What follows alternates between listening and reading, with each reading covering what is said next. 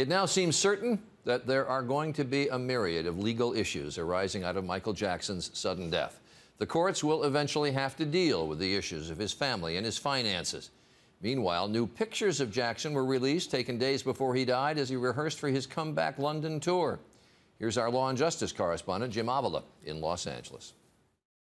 New pictures released this afternoon showing an active, dancing Michael Jackson rehearsing for his concert tour 2 nights before his heart stopped.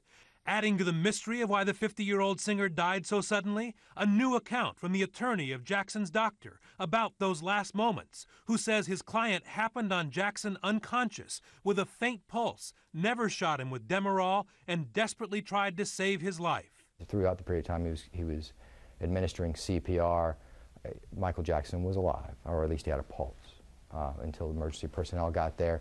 Also late this afternoon, coroner's investigators and a photographer arrived at the house where Michael Jackson died and collected what they said was new evidence, medication.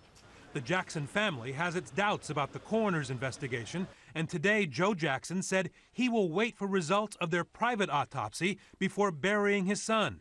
Funeral arrangements on hold, the legal battles well underway. Jackson family matriarch Catherine today granted temporary custody of her son Michael's 3 children. Her flamboyant husband Joe emphatically telling reporters Michael's 2 sons and 1 daughter should be with their grandparents. We're going to take care of them and give them the education they're supposed to have.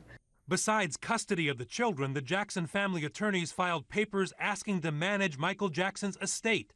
The documents say Catherine Jackson wants the assets for the exclusive use of the 3 children.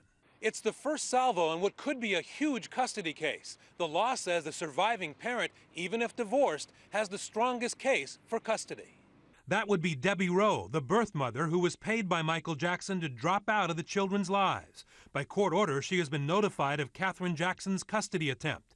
And now the court waits to see if she makes a claim for the kids and the money. Jim Avila, ABC News, Los Angeles.